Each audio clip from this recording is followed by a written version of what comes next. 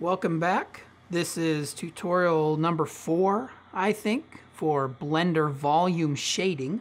Today we're going to look at smoke. Here's an example of what we're going to be creating in this tutorial. This is not a simulation tutorial. I'm not going to be telling you all the aspects I can about the smoke simulator. However, when you use the smoke simulator, it creates certain attributes that can be used in your nodal setup. And since we already have this basic volume shader, I'm going to show you how to use that with the attributes that the smoke simulator is going to create to texture your smoke, to give it the right material. Now note that I have the cycles render enabled, not the internal Blender renderer. I also have this separate window in the lower right corner where I can use for my cycles previewing, so I don't gobble up all the processor trying to preview for this huge window when I really don't need it. Now, whenever I work with simulations, personally, I like to have my domain, the origin of my domain, be on the bottom. I also like it to sit on the grid. Well, my origin right now is on the grid, but my cube is not. So if I go into tab mode, GZ1 moves it up one Blender unit, and now it is sitting right on the grid, and now I can create, say, a plane, scale it up a bit. Control A to apply scale to that, so now instead of having a scale of 10, it has a scale of 1. Now if I scale up my domain, it's just going to sit on top of that plane. You will notice, if I scale this up, say 4 units, and I move my camera around, I'm inside the cube here, you see this flickering that goes on. And that's happening because my cube is perfectly intersecting with the plane, and that's a problem. So I'm going to select my cube in GZ.001. So it's just barely above it. You can't even tell when you look at it, but you can tell if you move the camera around, it's no longer doing the flicker. We no longer have that perfect intersection that's going to cause that trouble. Okay, so I'm just going to name these real quick. This is my floor, and this is going to be my domain. Now, what is a domain? A domain is simply where the simulation takes place. Control A, scale, apply the scale to that, by the way, before I forget. Back in the day, if you were doing clouds, you had a cloud tank or a smoke tank. You would fill it with water and salt water or something, some kind of solution that would work for you. And then you would pour in paint or pour in ink and other tricks. You can still do this, of course. It's a lot of fun.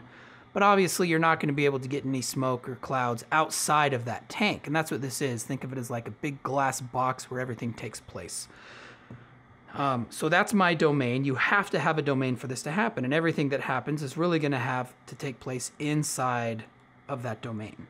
So I'm going to make a smoke emitter inside of here. I'm going to make this small, Control A to apply the scale, move it up a bit so it's clearly inside the domain. I'm going to go into my physics options, and I'm going to click smoke and choose flow. All right. And I'm just going to give it an initial velocity to go along the normal. So I checked initial velocity, I set the normal to 2. And what that means is that, in this case, whenever you create a plane, the normal is going straight up or along the z-axis. And if I rotate along the y-axis, you'll see my z-axis is still pointing up because I'm looking at global axes. If I change it to the local axis, you'll see that blue is pointing a bit to the side, and that means that kind of helps to represent my normal. It's a quick visual sense to think of how your normal is moving. Move this along the x-axis, it'll shoot from the side, and let me set my domain to actually be a domain. Click on smoke, set it to be domain. Go to the beginning of your project and press Option A to play, and you'll see that smoke just billow in. Okay. Now, what I'm going to do is I'm going to have this just turn on for a second and then turn off. Now, the best way to do this by far is to use particles, but we are working quickly. And so what I'm going to do is I'm simply going to animate the density after, let's say, this far. Set a keyframe under density, advance 1 frame, change the density to 0. Now, in this case, what that means is it's going to be, what's it going to be shooting out? Well, nothing. Now, sometimes it looks kind of like wind and stuff like that, and it can be a bit tricky. This isn't the best way to do it, but for our purposes, it'll work really well. And then it basically stops shooting out smoke. Okay. Now I'm going to duplicate this, move it along the x-axis, rotate along the y-axis so it's shooting in there. And maybe I'll even give this smoke some color. Maybe I'll give it a color red. And maybe I'll give this one a color yellow. And let's see what that does. There we go. Now I've got 2 colors shooting into each other. And I'll duplicate this one more time, move it along the x-axis, move it along the z-axis, and I will rotate it along the y-axis so it is pointing down. make sure everything's inside the domain. And I'll change this color to be, let's see, red, yellow, and blue. The primary colors.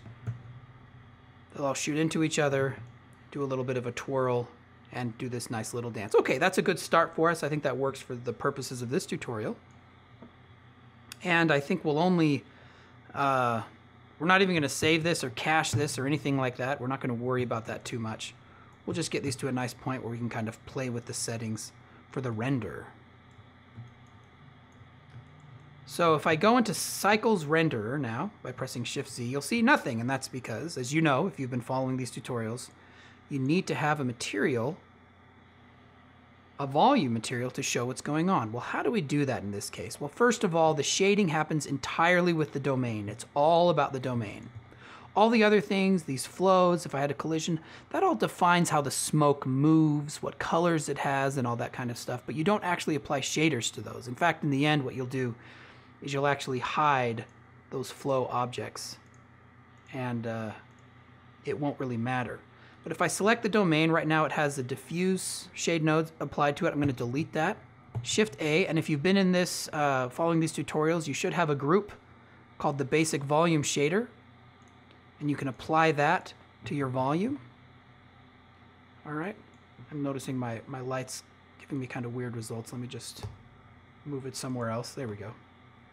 And let me give a node for my lights and up the power, strength of my light there to maybe 1500, so it's nice and bright. 2500.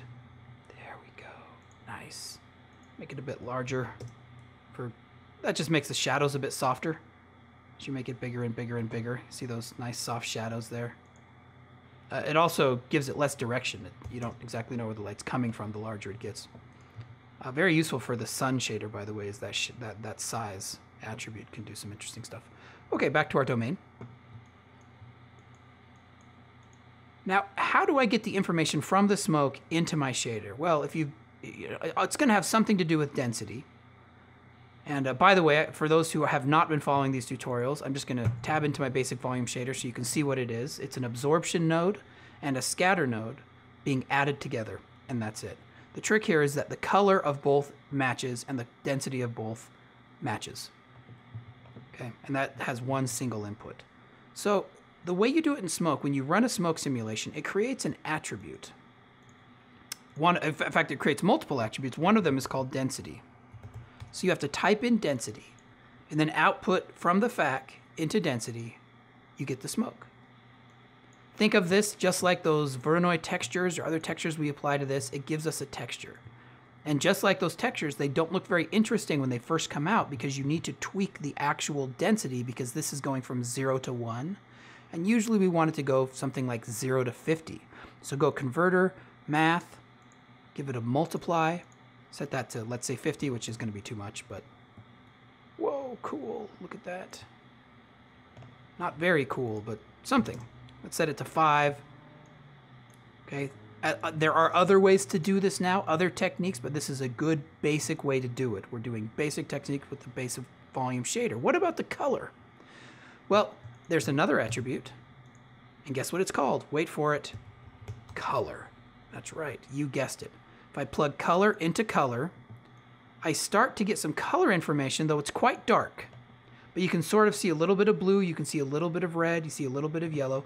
One of the reasons it's so dark is simply because my multiply node is taking up a lot of space. And if or it's making it really dense. If I make it lighter, I can see the colors easier, but then I can't see the smoke.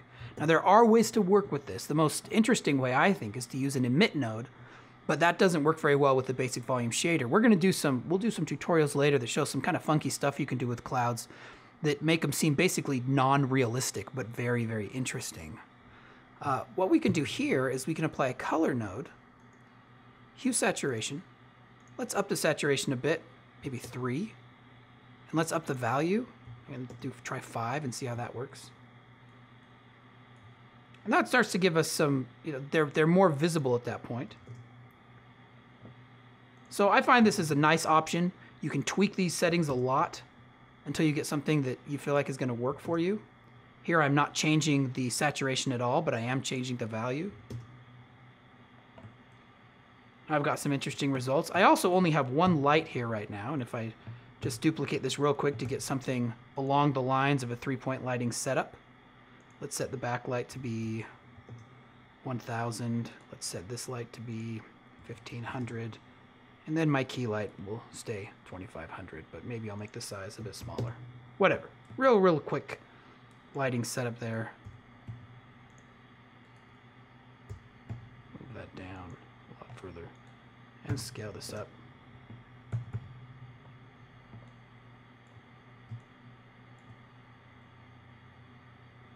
And there you have it. I've got the smoke moving along inside my domain, and you see color and we see density, and we're applying it all together with our basic volume shader. That wasn't hard at all. And then you can start to focus in on your specific smoke settings, what you want it to do. For instance, in this case, I might want to increase the divisions, the resolution of my smoke, just to something as just like 64. I can probably do that right here in real time inside the tutorial. The more divisions you have, the slower it's going to be. But we can see these lights, these little bits of smoke flying into each other. We can see them crash into each other.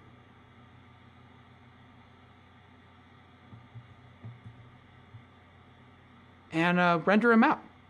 So that's it for this tutorial.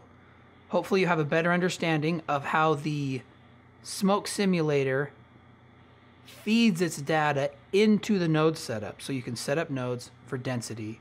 Here we have our color attribute and our density attribute. We're using a multiply node to control the range of the density from not from 0 to 1, but from 0 to what? 0 to 10 in this case. And we're using the hue saturation value node to, in this case, just lighten up the entire thing so you can see these guys better. 25. I'm fiddling still. Stop fiddling.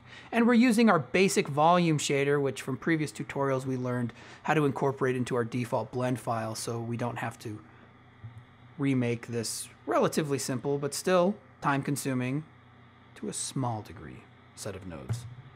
It's all there in the basic volume shader. That's it. We'll talk to you next time. Thanks, guys.